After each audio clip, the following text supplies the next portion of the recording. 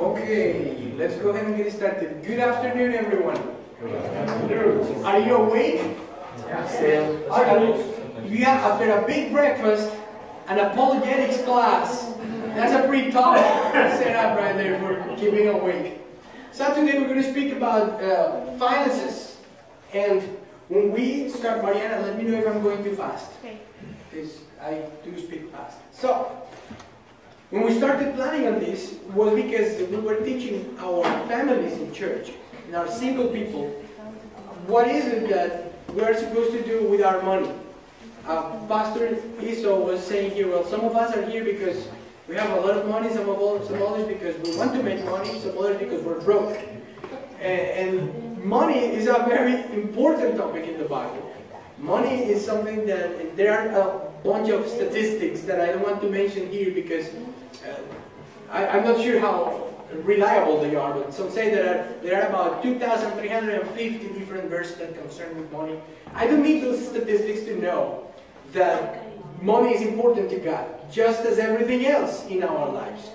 When we decided who we're going to teach this, some people said, well, obviously, Mauricio, you have to teach it because you are the one working in business.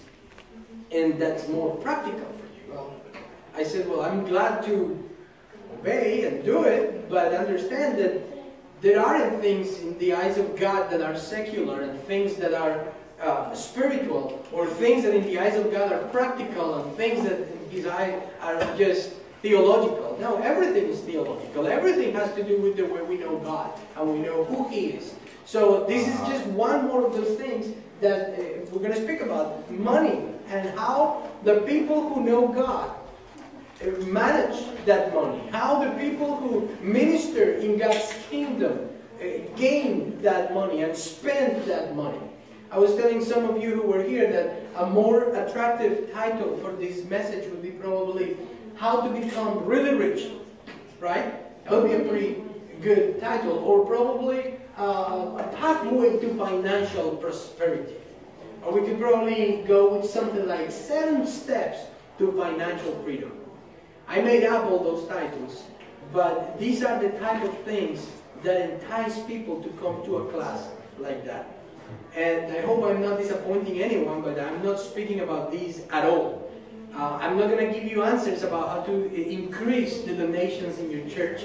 I'm not going to give you answers about where your investments are going to yield a better return.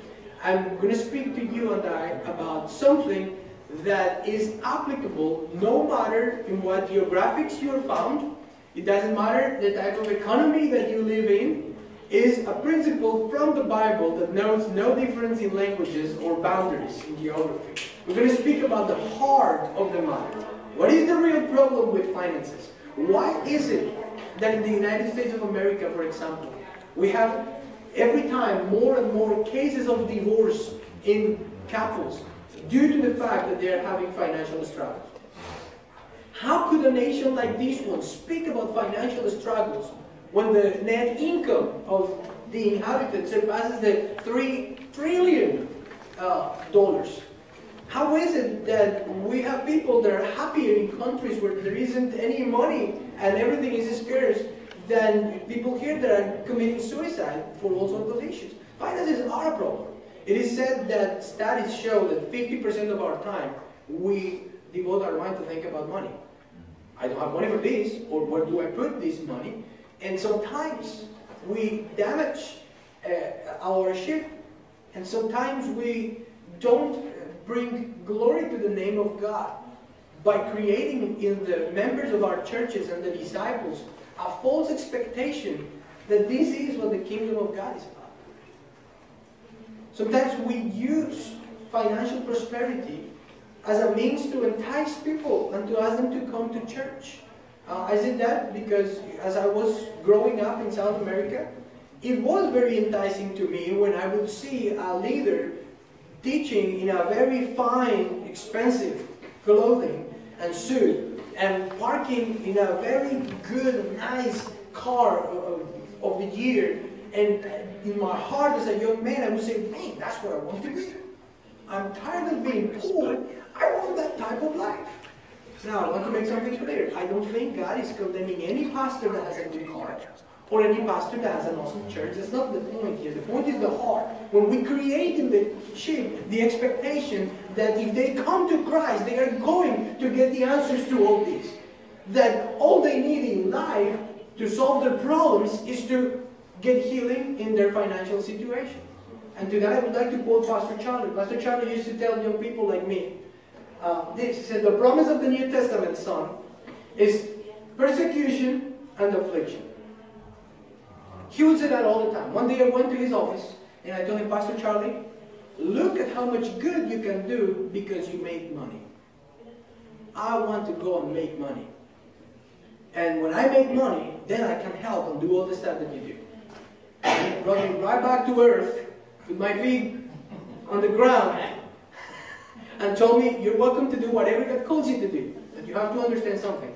In the Old Testament, God promised prosperity to people like Abraham and Isaac, and they were prosperous, and that was a sign that God was with them. But he said after Jesus Christ came, the promise Jesus gave us was completely different. He said that in this world we will have persecution and affliction. That is the sign that we are following Christ. Now, was he meaning that all the people of God are supposed to be just reduced and resigned, and that God rejoices in all his people to suffer poverty and sacrifices? Absolutely not. That's not the view God has from his children. But it is important that we understand that one of the ways we see that we are with Jesus is that persecution and affliction comes to us. And the kingdom of God is not about making people rich. So this is not a class about how to get a new truck or how to become richer, and I know that's not what you are seeking. But we're all going to honor God, remembering what he has said he wants in the hearts of those who steward his money. We're going to speak about faithfulness to God and how he wants us to manage what he's given us. So in John 16:33, Jesus is speaking about it. These things I have spoken to you so that in me you may have peace. In the world you will have tribulation, but take courage. I have overcome the world. And then in Matthew 5:11-12, he's speaking about them, that they should rejoice when they're persecuted, and when they are mocked, and when they are persecuted because of his sake for following him. That's what Jesus said all the time. I'm sorry. So, what we're going to see today is what is the heart of the matter? What is it that God is truly expecting from us in our heart? What is it that when he says and when he gives us something, he expects us to do with it? What is it that it really solves the problem of financial stress? What is the solution that is going to heal the families that are being separated over financial struggles? Well, the Bible gives us an answer for that. God wants us to have a heart of a steward. God wants us to have a heart that is faithful to him. Jesus is speaking here saying, he who is faithful in a very little thing is faithful also in much. He who is unrighteous in a very little thing is unrighteous also in much. Therefore, if you have not been faithful in the use of unrighteous wealth, who will entrust the true riches to you? And if you have not been faithful in the use of that which is another's, who will give you that which is your own? No servant can serve two masters. For either he will hate the one and love the other, or else he will be devoted to the one and despise the other. You cannot serve God and wealth. Jesus said it. Drop the microphone. Don't debate it. Don't try ever to serve wealth and Jesus. So the first thing that we understand is that God wants us to be faithful servants on everything, and that we understand that the only one in whom we put our trust and our devotion, the only one who can become an end in our lives is God. So what he's saying there is, don't try. We are idolaters, probably not like the people of Israel were in the time of the Promised Land, where they would adopt gods from other cultures and worship before them. But we worship the God of money. And you probably say, well, yeah, you guys do that in America because you're very wealthy. Well, no. There are very poor people who are idolaters of money because they're all the time thinking about how to get that money. And there are very rich people who are idolaters because all they think about is how to keep or gain more money. So this is not about how much we have. This is a matter of our hearts. The first thing a servant of God understands about the money is that it belongs to God. The people of Israel had a problem with that. Once they came from the promised land, once they came from exile, God relocated them, brought them through Ezra, Nehemiah, and Zerubbabel to Jerusalem. And everything is in ruins. They have been persecuted. They have enemies from all fronts coming upon them. And they're very worried about rebuilding their houses, rebuilding their city, making it beautiful again. And among other things, in chapter 2, Haggai, or God through the prophet, is telling them, the silver is mine, and the gold is mine, declares the Lord of hosts. Basically, the message of the whole book was, we've been so worried about your own life, about rebuilding all the material things. Understand that I am your God. And in the same way I was with David, or Solomon, or Abraham, or Jacob, or Isaac, I'm going to be with you. So, he is the owner. And in the context of this chapter, he's speaking about all the nations. He's not speaking only about Israel. He's speaking about all the nations. Everything we have, everything there is, every penny that belongs to Bill Gates or Warren Buffett or anyone, Charles Sharp, belongs to God. You've heard probably many times the testimony when Pastor Charlie gave the Lord a huge offering. I understand it was somewhere in the order of $200 million, which most of us would probably never, ever own at all, even if we put it all in our bank account without ever spending every dollar. And that day, Pastor Charlie said that he felt really good. He said, I gave a good offering to him. And he always would tell us how the Lord just slapped him in the face and told him, I do not want your money. I gave you that money. I want your heart. I want your heart. Money doesn't impress God. It is our heart and our disposition to obey Him. He says here, even sometimes we are so arrogant about the fact that, oh yeah, I'm so smart for business. Or I come with these awesome ideas, that's why I'm prosperous. But look at what God says. He says, you shall remember the Lord your God, for it is He who gives you power to get wealth. Every single thing we enjoy, every single thing that we gain, it's not because we're good, it's not because we're smart, it's not because we're so good at finances. No, it's because God gives us the power to gain wealth. And why? That He may confirm His covenant that He swore to your fathers as it is this day. Basically, like that is saying, I made a covenant with you.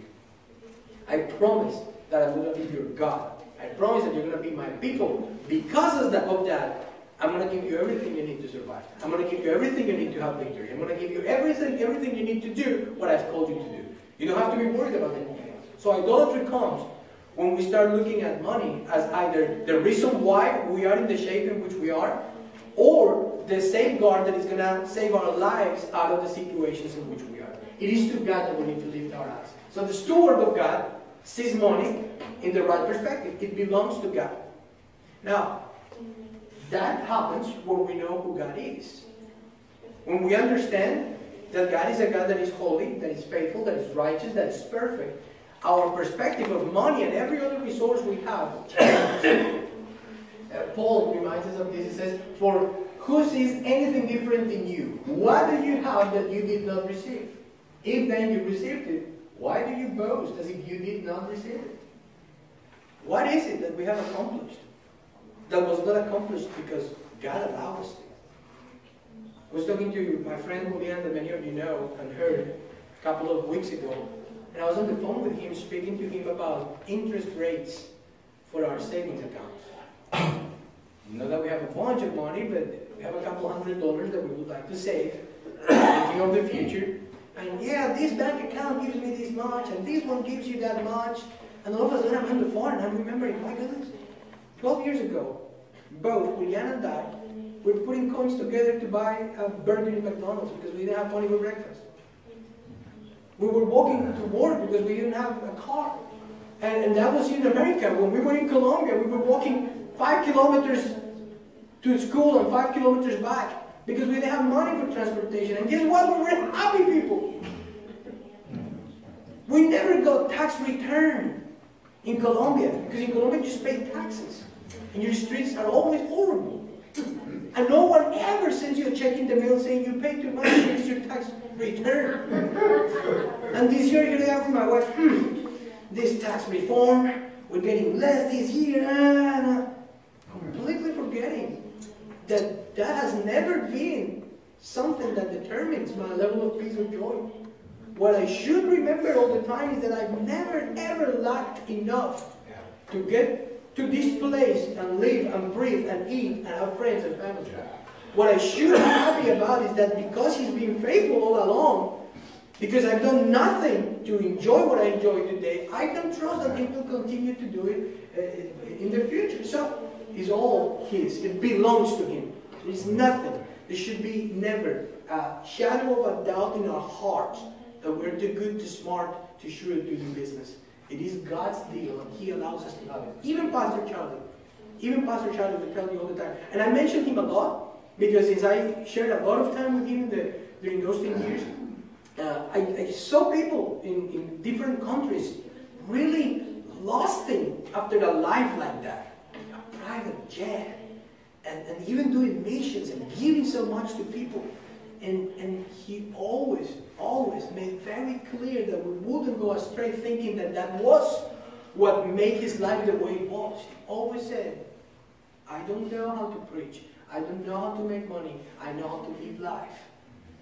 He was always a person that was worried about people believing that money was the sign of his success.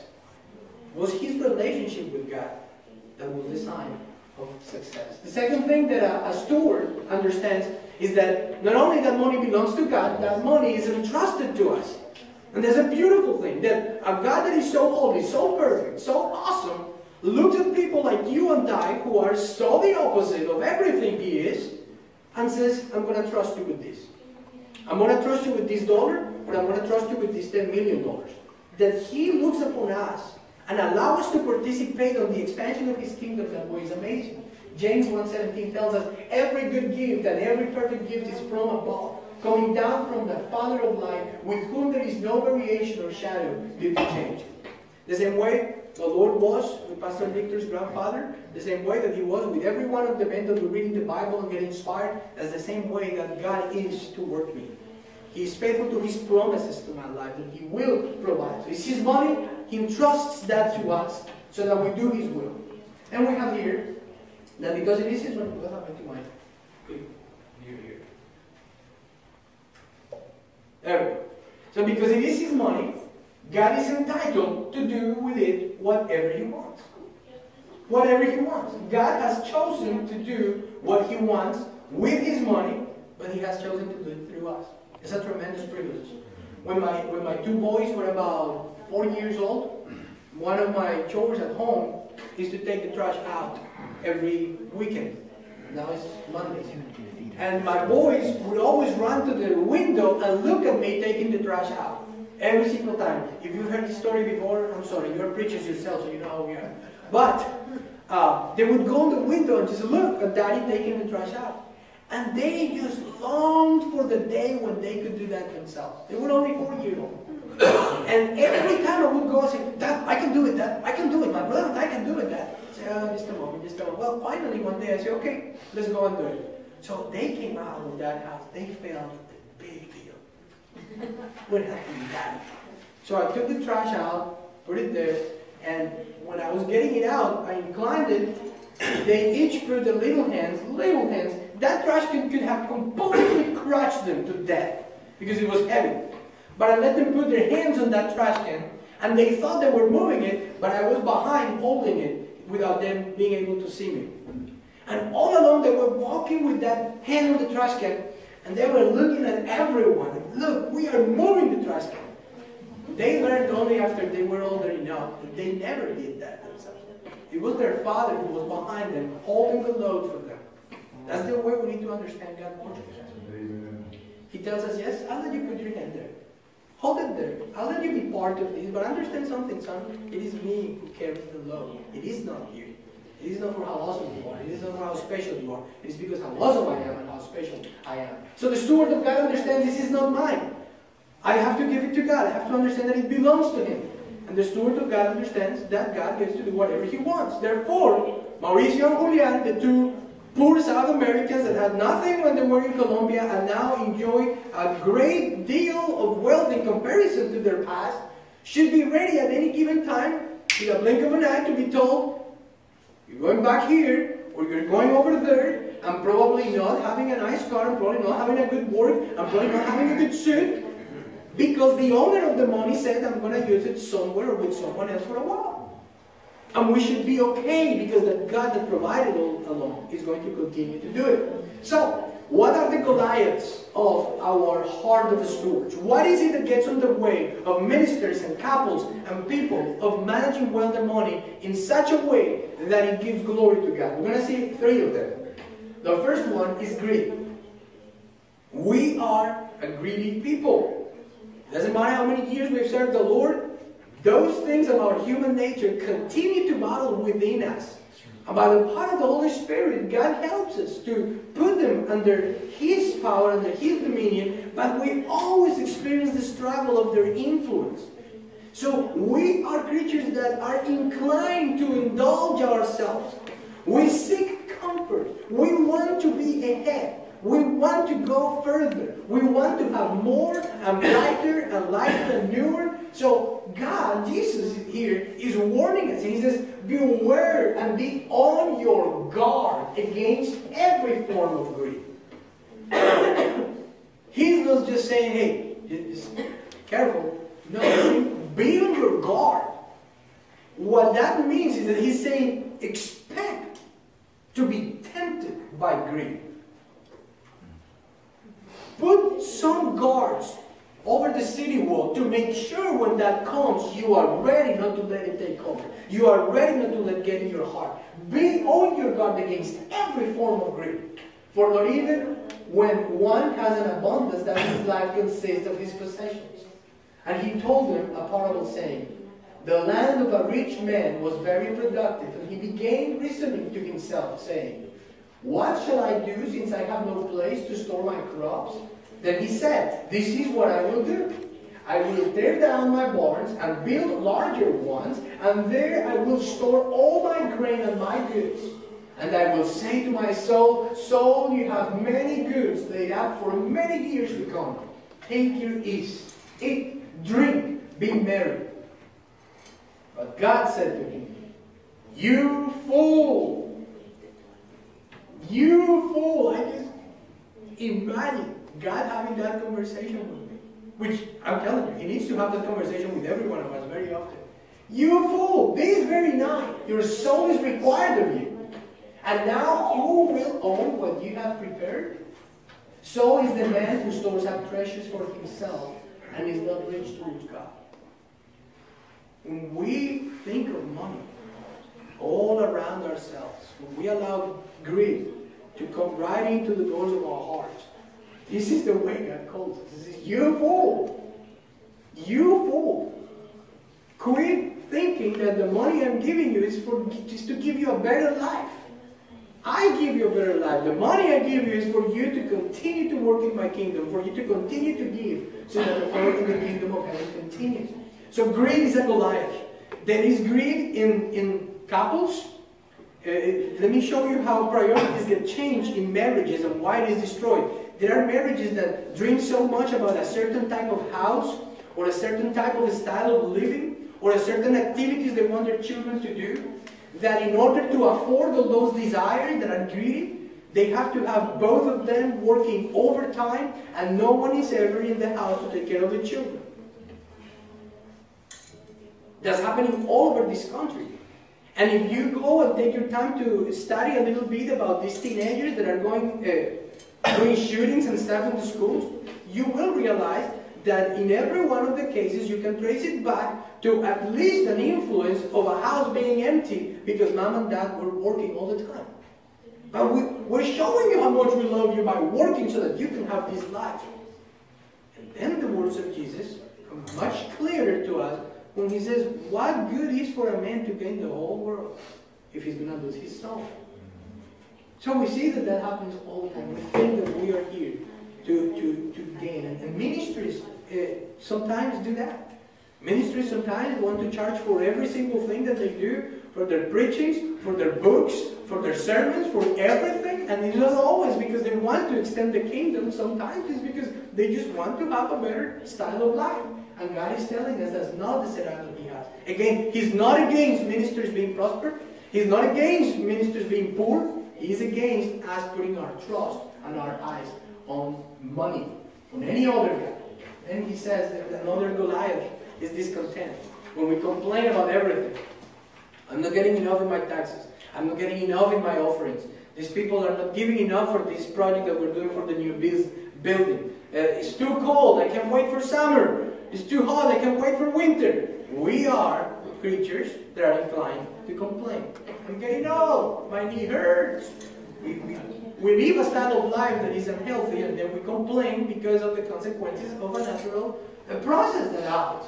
So Jesus is saying here, it says here in Hebrews, the author of Hebrews, make sure that your character is free from the love of money. Being content with what you have. For he himself has said, I will never desert you, nor will I ever forsake you. This right here is what God is speaking about. This is all we need. Our problem is not a lack of money. Our problem is not a shortage of offerings. Our problem is that we very easily are persuaded against this statement that He will never desert us or ever forsake us. He is the provider. He is the one in whom we have to have our trust set. And then finally, selfishness is another one of these Goliaths that we're speaking about. So do nothing from selfishness or empty conceit, but with humility of mind regarding one another as more important than yourselves. Do not merely look out for your own personal interests, but also for the interests of others. That's a verse that is very popular in the Bible. We probably memorize it and know it. And it's very easy for us to think that way when we're on a line, for example. I see a lot of beautiful displays of selfishness in the line for food. When a brother moves away, you go ahead and move first. That's beautiful. Good score on that. But when you think about the money, when you think about the money that you have in your pocket, and you know that person is in terrible need, and you know God is convicting you to do it, then to apply this is more important. When you're down to the last piece of bread, I remember there were times at home I have 4 brothers. All of us were men. And my mother was alone. My dad left the house, so my mom had to work a lot to feed us. And for breakfast and dinner, we always had hot chocolate made in water and a couple of loaves of bread, little pieces of bread like this. So it was 4 of us, and I had a brother that was the mathematician. He was very mathematical for this. When my mother was coming to the table with a bowl full of bread, my brother, between the 5 steps that took for my mom to come from the kitchen to the table, my brother already knew how many breads per head that they were supposed to be distributed. So he would make sure, that Mauricio, you only get 4. She's bringing 20, so each one gets 5. And as we were eating, sometimes there was 1 piece of bread left. And I tell you what, there were 4 men fighting for that thing. You would see one of my brothers just putting the last piece in his mouth so that he could go to the other. And those were things that my mom had to work on a lot. But when it comes down to the last piece of bread, it is very difficult to apply this. I better give it to you. And obviously I'm not speaking about bread literally. I'm speaking about everything. In the ministry now, is God expecting for us to solve every need of everyone? No. Those generalizations are not healthy. What I am saying is that when we understand that the money belongs to God, that He does with that money whatever He wants, depending on what pocket it is, and He's telling me, Mauricio, you are to take this money from here and plant it there, I need to understand that I have to obey. And the demand of God for my life might be different than the one with Pastor Mauricio or Victor or Pastor Mauricio. The point of the matter here is that He's Lord over that money, and I don't hold it. So I need to put other people in front of me. So let me go with some practical steps to kill those Goliaths. How to cut their heads. How do we guard our hearts that we don't become people that love money over God, that puts their trust in money over God? These practical steps come in the form of trust. It's all a matter of trust. In 2 ways. Trusting God, when we trust His promises. And in this, practically speaking, I want to speak about faith and gambling. You know, the difference between these two. Faith is when God has called us to do something that normally feels that it's greater than ourselves, and we go in obedience to that call. And gambling is when we really want to do something that we cannot afford, and we go foolishly to that even though we haven't gotten God's approval to do it. We might call it faith, but it's nothing but manipulation and gambling. We are leading people astray, telling them God told me this, when we are not really convinced that God did that for us. So we have to learn to trust God in a sense that we do what He's told us to do. So money doesn't determine whether I go or not, but what God tells me does determine whether I go or not. There are so many cases just here in America of huge organizations that really defamed the name of God and the church because they started these awesome attention-gathering projects and told everyone that they were evidence of the glory and the favor of God. Then they couldn't afford to operate them, and everyone understood that that's what happens with Christians. You see, the fact that I drive a very good car, that I have money in my pocket, doesn't mean that God is pleased with me. The fact that a man is poor doesn't mean that God is upset at him. And sometimes we translate things that way. No, what God wants is a heart that moves in faith. Because in faith, yes, there is going to be times when God tells us, go over this, and we say, God, I don't have money. He said, get it started, and He finances it as we go. But we need to better be sure that we understand that He called us, and not out of our own foolishness or our own selfishness. In that, we need to ask and be okay with His answer. Sometimes there are things that we desire. That's not a sin.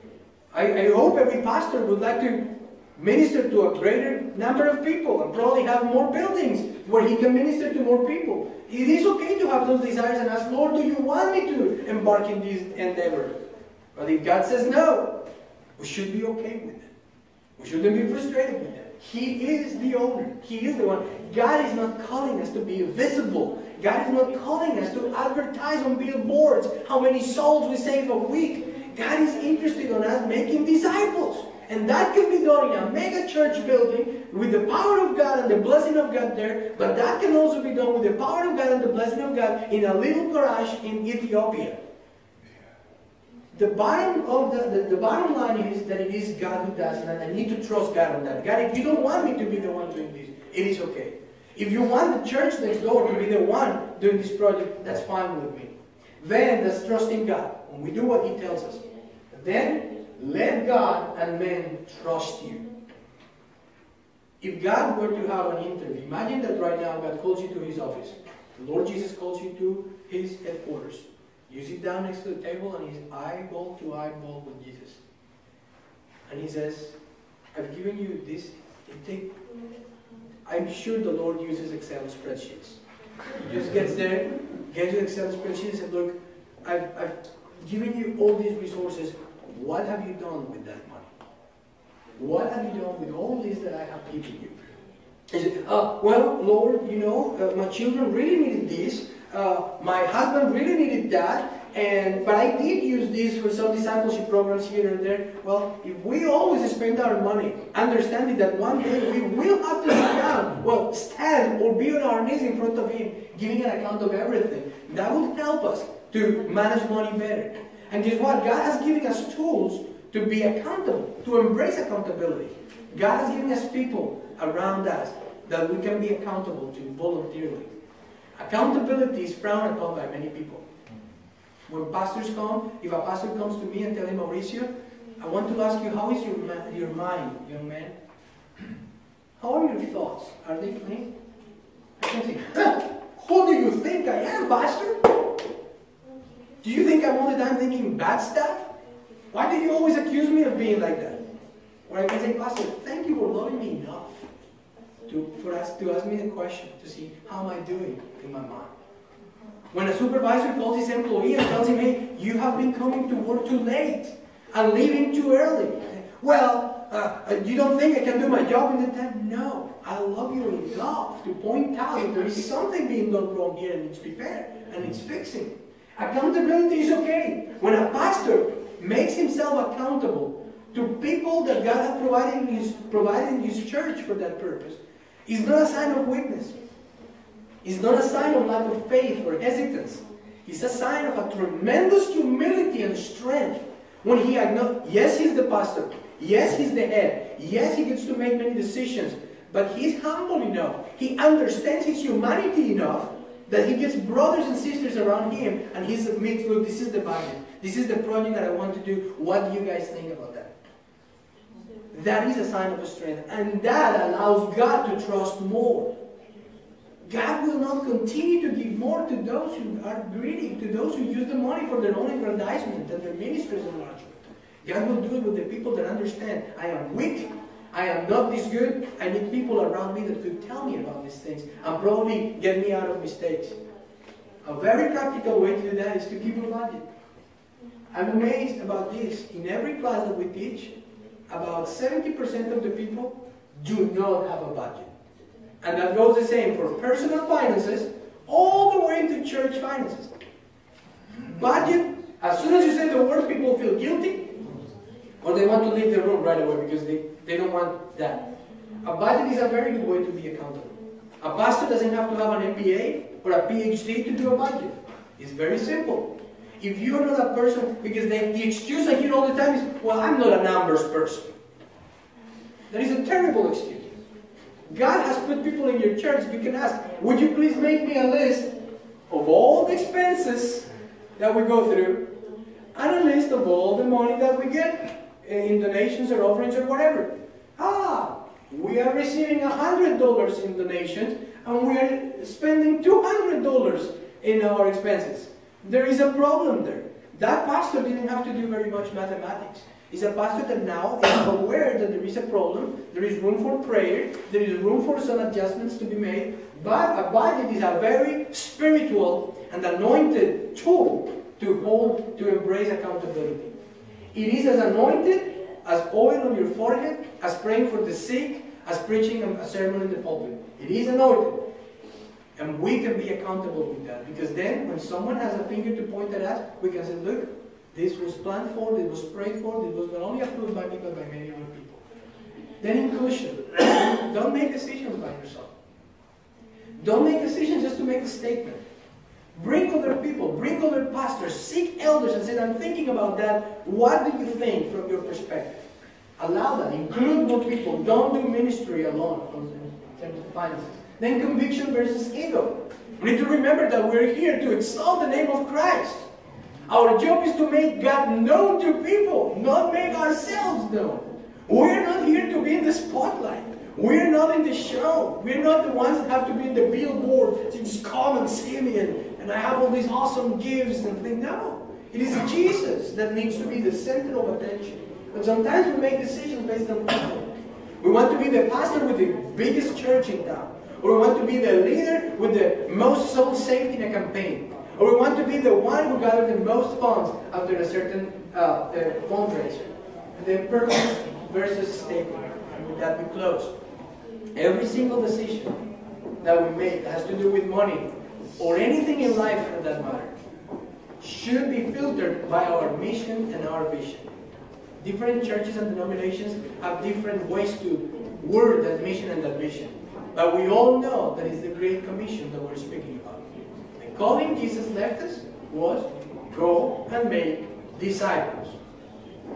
If the decisions I am making with my money are taking me and my church behind me closer to fulfill that goal, then we go for it. If the decision is not, if that purchase is not taking me in that direction, then it doesn't go. Even the world understands that. Companies, you can Google it and just go on their web pages. Companies have missions and visions. And they make their strategic decisions based on whether those decisions are taking them to their goal or not. So should we believe and understand all the time that our business decisions, our money and financial decisions have to be filtered by obedience to God and by how far they are taking us in the fulfillment of that. Finally, remember, money belongs to God. We are just those in whom, in His mercy and sovereignty, He decided to entrust money to, and He gets to decide what we are to do with it. Every penny that you might have in your bank account and in mine, every penny that might be on your wallet or whatever currency in your country you have, Every single thing we all belongs to Him. And at any given time, He can tell us what to do with it. Finally, remember, God is not asking for our assistance. He's asking for our obedience. A steward of God, a man of God, is a man who obeys. God doesn't need my awesome plans. He doesn't need my great strategies. They came from Him in the first place. What He needs from me is for me to say, yes, Lord, and start walking in obedience from that. Thank you very much. If you have any questions, this is a good time to ask them. And if not, we're done. Apostle Paul said to the Corinthians to work with their hands that they might be able to give to those in need. That is right. God gives us what we give. Thank you, Pastor. Yes. Any questions? No more questions? Great.